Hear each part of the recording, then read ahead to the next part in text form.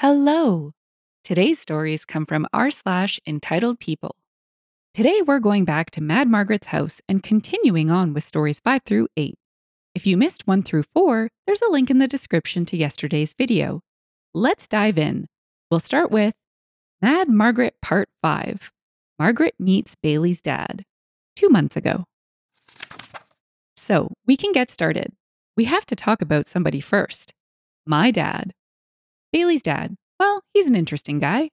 He's not tall, he's about 5 foot 8 inches, so a bit shorter than me, and he was in the Air Force for a long time as the guy who trained other people how to survive in the wilderness.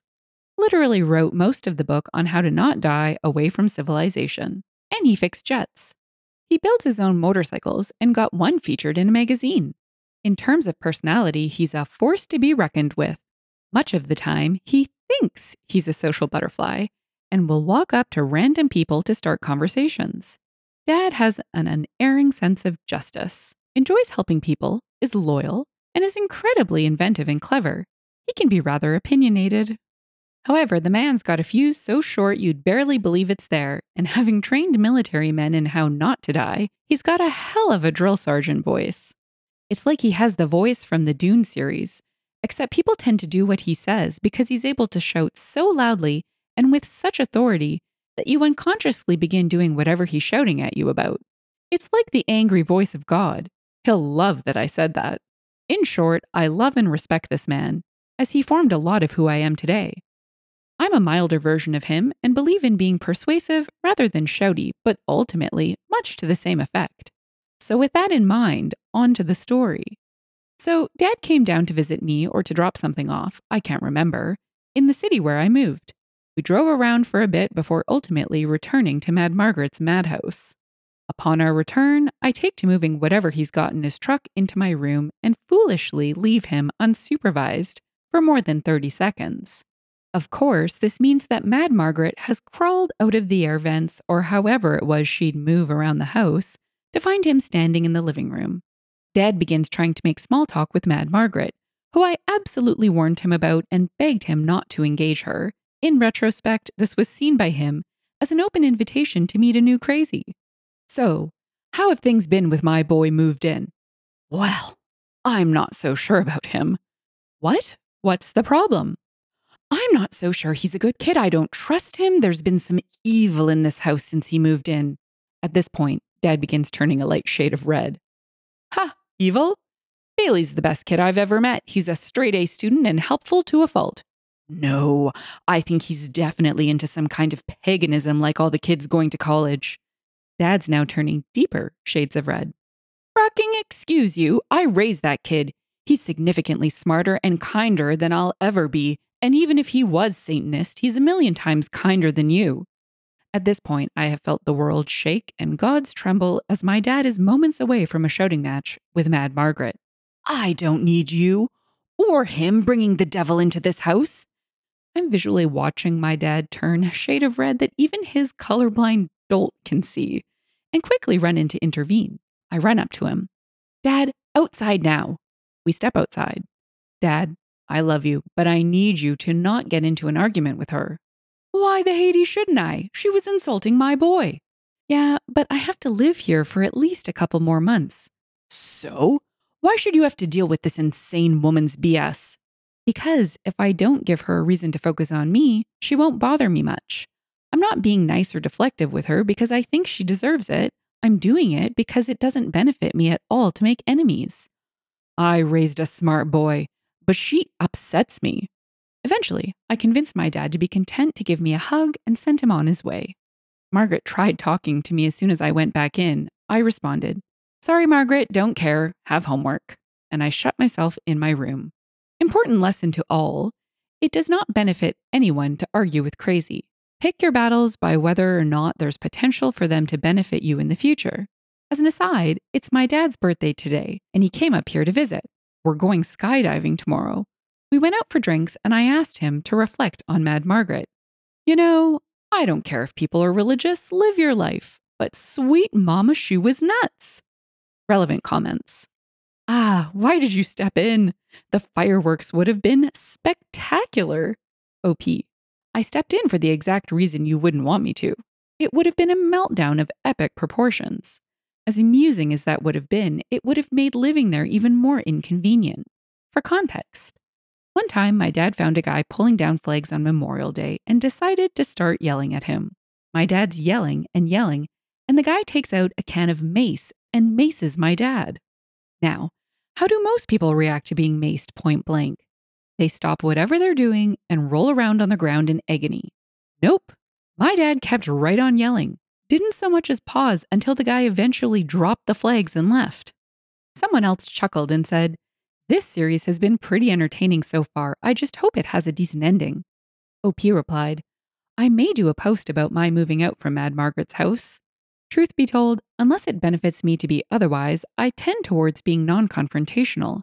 It wasn't a massive event and can be summarized in, 'Thank you for letting me live here, Margaret. I hope you get the help you need, and I hope I never see you again.' Okay, thanks, bye." Mad Margaret Part 6. Her surprising, if brief, redemption arc. 2 months ago. All right, guys, sorry about the delay. I did not die while skydiving with my dad and some friends. However, I did miss the ground entirely and had to wait to re-enter the Earth's orbit before I could get back and post again. Obviously, that is a bad joke. What I mean is, life is busy. I'm taking over a big position at work, and other life stuff tends to pile up in the summer for my fiancé and her mom. I choose to write this particular story because, A, I just survived jumping out of an airplane 14,000 feet and would like to honor my health with a story that involves my health. B, all of the stories I've provided, while funny, do fail to humanize Mad Margaret. Yes, she was a nuisance, racist, and perfectly insane, but she was a person with mental health problems that I'm pretty certain at least formed the solid foundation for the person she was to everyone else. On to the story.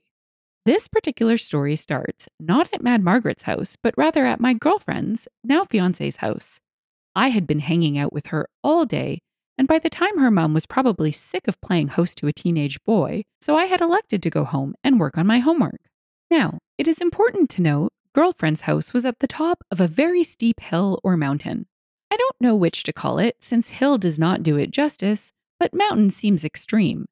There were 2 paths down this hilly mountain, the first of which, and my primary means of access, was a long winding road with no bike lane. Unfortunately, I did not have my driver's license until a couple years later, so I biked everywhere. The second trail down the mountainous hill was a footpath that I was unfamiliar with. On this particular day, the rain had been pretty intense, and it was a bit foggy, so I decided to err on the side of safety. I'm very cautious on my bike, despite the biking culture here. I still bike like I'm living in LA, where cars view in-road cyclists as mere speed bumps. So I took the footpath. This was a huge mistake. The footpath was covered in leaves, and I was unfamiliar with it. As stated previously, this area was unforgivingly steep. So I was cycling down the footpath very rapidly, overconfident to a fault and assured of my prowess on a bike. Well, cycling prowess means jack diddly squat when you're hurtling down a hill at about 20 miles per hour and are suddenly presented with a very sharp turn through a tunnel. I tried to lean into the turn and ease onto my brakes. Instead, my wheels slid out from under me on wet leaves, and my bike and I went skidding down the asphalt for about 10 feet. After catching my breath, I immediately released it again in the form of every curse word in every language I am familiar with. Thankfully, the trees that bore witness to my wipeout took no offense. Now, it is important to note that this is all merely prelude to my epic trek hobbling back home. Once I gathered up my bike and belongings, ensured that most of my organs were where I left them, and took inventory of how many of my inside fluids became outside fluids, I began hobbling back the mile or two to Mad Margaret's house. On the way back, I passed a preschool kindergarten and thought to myself, aha, keepers of children. Those are just the demographic that typically get injured and dinged up. Perhaps they have a first aid kit I can use to keep my blood on the inside. So I hobbled up to the school and asked if they had a first aid kit that I could borrow. They gave me a pretty curt, "Nope, we don't have one." Now, while I am, in fact, certain that they did, I can kind of understand where they were coming from. An 18-year-old with a somewhat busted-looking bike came limping up covered in scrapes and bruises, looking somewhat like an extra in a bad zombie movie. I was annoyed but kept on limping. Eventually, I'm halfway back home and I stumble across an ambulance parked on the side of the road. I think to myself, medical services. Certainly, these fine people will have the materials necessary so I can patch myself up and be on my way. The ambulance driver and EMT looked at me with confusion at my request. Hey guys, I kind of wiped out on my bike, my wrist hurts, I've scraped off half my palm, and I have quite a few cuts. Any chance I could borrow some band-aids and some ace bandage to patch myself up? Them. No. We can't really do that, but we could give you a ride to the hospital. Does that cost money? Depends on your insurance. The mere mention of a scary adult word like insurance sent 18-year-old Bailey back on his quest to hobble home. My final stop on the way back was at a church very near to Mad Margaret's house. I figured that at their core, religious people should want to do nice things for the less fortunate, and I was feeling less than fortunate at that moment. I pestered a priest who was leaving, who stopped long enough to grab me some ace bandages from his first aid kit before going on his way. I pocketed the bandage and decided that I needed to wash off my wounds before putting it on. I have made it to Mad Margaret's house. Now, before I start with her reaction, let me fully explain how injured I was. Skip this next paragraph if you're squeamish. I had learned later that I fractured my wrist, I had cuts all over, a big scrape on my knees and legs, and the worst of it was I had effectively scraped one of my palms down to the fat. The fleshy part of my palm on my left hand under my thumb was yellowy and purpley because there was a whole lot of hand left on the asphalt where I crashed. I entered the house to Margaret's reaction. Bailey, are you okay? Well, a lot of my blood is on the wrong side of my skin, and I crashed. Oh my God, you look horrible. Actually, I don't suppose you have any first aid stuff, so I can start patching myself up, do you? Band-aids, rubbing alcohol? Absolutely, honey. Let me get the things. She ended up pouring mild hydrogen peroxide over my scraped up hand over the sink. She looked like a concerned mother and offered more help than I'd accept. She furnished me with band-aids and alcohol wipes. She helped me wrap up my injured hand after disinfecting it. After that, I excused myself to my room and finished cleaning up my remaining scrapes and covered myself in band-aids. The next day, I managed to nab a wrist brace from my fiancé's mom, who's been a nurse since forever. Mad Margaret didn't harass me for at least 2 days afterwards. Mad Margaret was not a monster. She was just crazy. She was the only person out of several that I asked for help in a bad situation to actually stop and help me. While laughing at her eccentricities and her borderline insane actions, remember that even the most nuts individuals can have good moments. Mad Margaret Part 7. Her crazy landlady. 1 month ago. On to this chapter. First disclaimer. This is a conversation had about 10 years ago. I remember parts of the conversation very, very clearly. However, other parts I'm probably not going to get the wording perfect. I promise, however, that I am writing it in the exact spirit of Mad Margaret and refuse to misrepresent myself or anyone in a conversation. It was a rainy day, and I foolishly decided to make myself food in the oven rather than the microwave. Now, those who have read my previous stories will immediately understand this is a terrible idea. The kitchen was a common area in the house, and Mad Margaret has a sixth sense for when people linger in such areas. If you found yourself in such an area for more than 5 minutes, it was nearly guaranteed that she would crawl out of some nearby vent or materialize from a nearby swarm of bats in order to harass or preach at you. No, she didn't literally materialize out of thin air. She'd either walk down the stairs or already be in the living room nearby, preaching to nobody about how everybody is going to the underworld. I saw her enter the kitchen and immediately knew that I was trapped, as my taquitos had just been put in and I had 11 minutes of a nightmare standing between me and my cheap Tex-Mex salvation. Mad Margaret started her kitchen cornerings, as she often did, by pretending to be looking for a coffee cup. She rummaged around in cabinets for a few minutes before standing next to me to begin a conversation. So, Bailey, God help me or the devil, I don't care which, anybody. How do you like living in this area?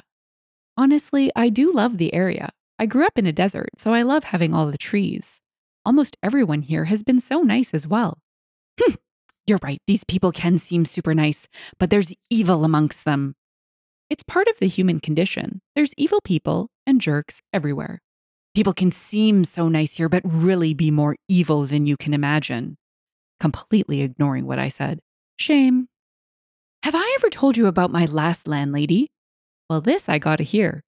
She seemed so nice at first, but ultimately she was very taken with the devil and absolutely crazy. Wow, that's really hard to imagine. When I first moved to the city with my young boys, we moved into a house nearby. My landlady, Asian name I can't remember, let us stay in a house she owned next door to her. Seems nice. It seemed like the perfect place for me and my boys, but I started to notice strange things. She made us take off our shoes before entering her house. Clearly, this was supposed to be a big hint that her landlady was evil. That's a pretty common practice, I think. It didn't stop there. Oh no. Eventually, we saw her through the window doing yoga and strange poses. My goodness. After seeing her pray to the devil like this, I knew she was evil. Personally, I might need a little more evidence. This next line is literally the only reason I remember the overwhelming majority of this conversation. And I swear to Mad Margaret's mad God that these were her exact words. Eventually, she saw me watching her do her prayers, and she took one look at me, and she tried to use her Asian ninja death breath to kill me and my boys. Her Asian ninja death breath? Yes, I asked to break the lease right there and moved out as soon as I could. She just let you break the lease? Yes. She probably wanted to be rid of me because God wouldn't let her kill me with the death breath. You know, I think that's a fair assumption. By that point, my taquitos were about ready, and I managed to grab them and scurry back to my room. Final note, Mad Margaret was not only the nuttiest of insane, but also incredibly racist. She said a multitude more of outrageous things, but honestly not enough to really fill out a full post. I mean, I guess it could, but it would be bullet points of her outrageous accusations and beliefs. The final post will not contain any of that and will instead concern my final day in her house and my leaving that house for good. Mad Margaret Part 8, the final chapter, September 7, 2022. All right, sorry this has been a long time coming. Life got in the way. Look, guys, I'm going to be honest with you. This is an epic and entertaining saga of the most insane woman I have ever met in my entire life. However, the final chapter is not the most entertaining one. Every story has to have an end, but Game of Thrones proved that it doesn't have to be a great one. My exit from Mad Margaret's house came with the very lucid realization that this woman could walk into an insane asylum and be the least sane person there. I began hunting for rooms because the concept of renting an apartment or house was still too terrifying for a freshly solo Bailey the nerd, and I came across my new future landlady, Barb. Barb had interacted with Devilish Dan, who was also looking for respite from God's own nuthouse, and had determined that he was one of the more obnoxious people on this planet. She was overjoyed to find a modest and very kind teenager who would be willing to live quietly in the separated room she had at her house. In the year I lived at Barb's, I had seen her a total of twice, despite living in the same house. It was very nice. Thus began my move. I figured it was too risky getting my dad back up there to help me move, as I did not want to give Mad Margaret a reason to attempt to purge my wickedness via fire and brimstone. So I began the hunt for suitable help. Luckily, I found a friend who was willing to help at my college, and we got to work. I can't quite remember his name, but he was a very nice young man who was convinced he held the secret to room temperature superconductors via gold suspended in ferrofluid. Nice idea, but wrong. He and I hopped into his Nissan Leaf and headed to Mad Margaret's. Now, while we were there, packing up my things, Margaret gave a wonderful show of the duality of her nature by simultaneously praising Jesus that my wickedness was being exorcised from her house and telling me that I was an okay young man and to avoid the evils of the world, such as community college, alcohol, and the devil's lettuce. She eyed my friend's Nissan Leaf with such suspicion during my exit because, A, it was owned by a college kid, and B, she didn't trust hybrids. Something about the devil powering them. Thankfully, as a poor college student, my worldly possessions fit into 2 trips in my friend's car. All that was left in my room was the musty furniture it came with, and the bucket I put under the constant drip from the ceiling. My final words to Mad Margaret were, "Thank you for letting me stay in your home. Please seek mental help." Or so I thought. You see, I did see her one last time after that. I was working at my job at Radio Shack. I promise, I'm not that old. Radio Shack lasted longer than you all think. When a familiar and long drawn out, "Ooh, Bailey," came from the door. There she stood in all her unholy glory, mad fracking Margaret. Poop in a basket. "Oh, Bailey, I didn't know you worked here." "Yep, sure do. I see you got your license back." "Absolutely. Actually, I was looking for—" "I'm sorry, Margaret. I'm actually just heading out to my lunch, but if you're still here when I get back, we can chat." I then hid in the back room for the next 30 minutes until I was certain she was gone. My manager, Roman, was quite amused, as I am typically a hard worker and would never avoid a customer. I know, I was young and not yet jaded by the wonderful world of retail. I gave him the full story when she left. Now, I'm sure you all want an epilogue as to the ultimate fate of Mad Margaret, but I am unfortunately pleased to report that I never saw her after that point.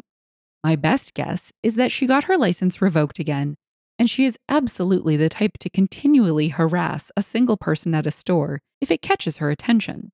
She showed me her soapbox and sign that she used to bring downtown on weekends to preach to the masses. And that's it.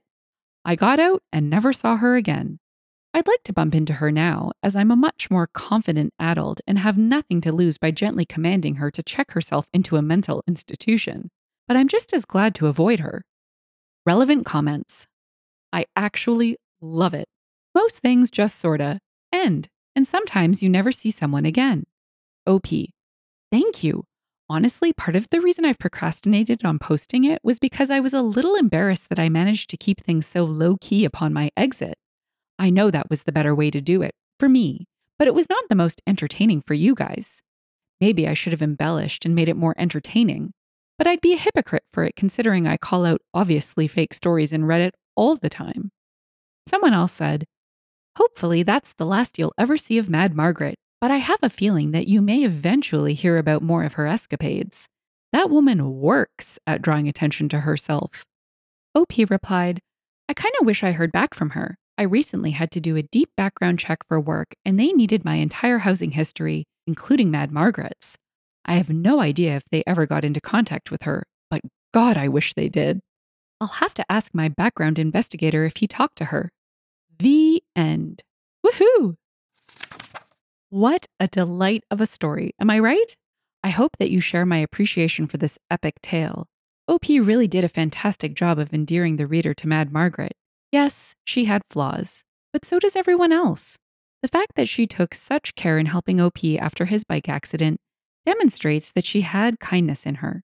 While I do love a solid malicious compliance or petty revenge narrative, I have a soft spot for stories that remind us to see the complexity of people or a situation. Anywho, let's not get too philosophical here. On to the comments where we'll find others commending OP for his portrayal of dear Mad Margaret. Tater Snuffy said, "I will live in a ditch before I live with roommates again." Jess Purse said, "Same. There is a point in everyone's life where it becomes clear the extra money is worth the peace." Someone else added, "I told my mom I'd rather do adult films than have roommates again. My mom is a prude, but she said she understands."